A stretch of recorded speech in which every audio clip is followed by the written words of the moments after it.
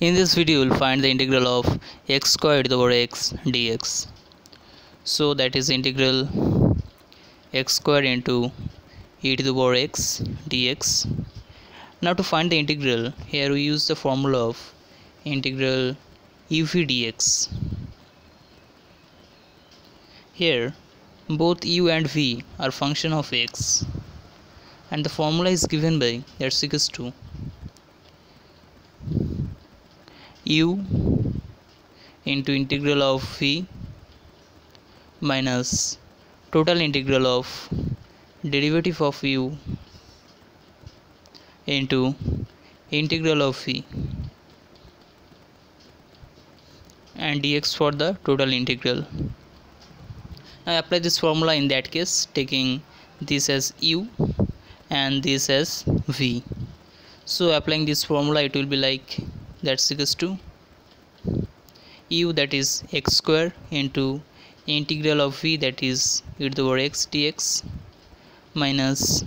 total integral of derivative of u, that is derivative of x square, into integral of v, that is integral of e to the power x dx,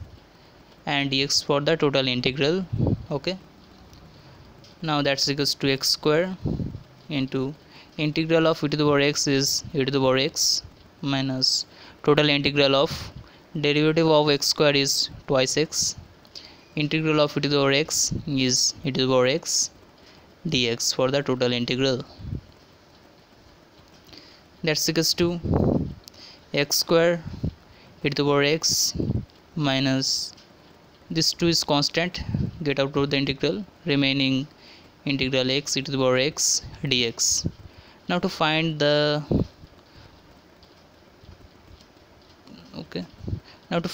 value of this integral, we take this x as u and this e to the power x as v, and apply the same formula, that is integral of uv dx. Okay, so now applying this formula there, we get u, that is x, into integral of v, that is e to the power x, minus total integral of derivative of u, that is derivative of x, into integral of v, that is integral of e to the power x dx, and dx for the total integral. Okay, now that's equals to x square e to the power x minus twice x, integral of e to the power x is e to the power x, minus integral of derivative of x with respect to x is 1, integral of e to the power x is e to the power x, and dx. Okay,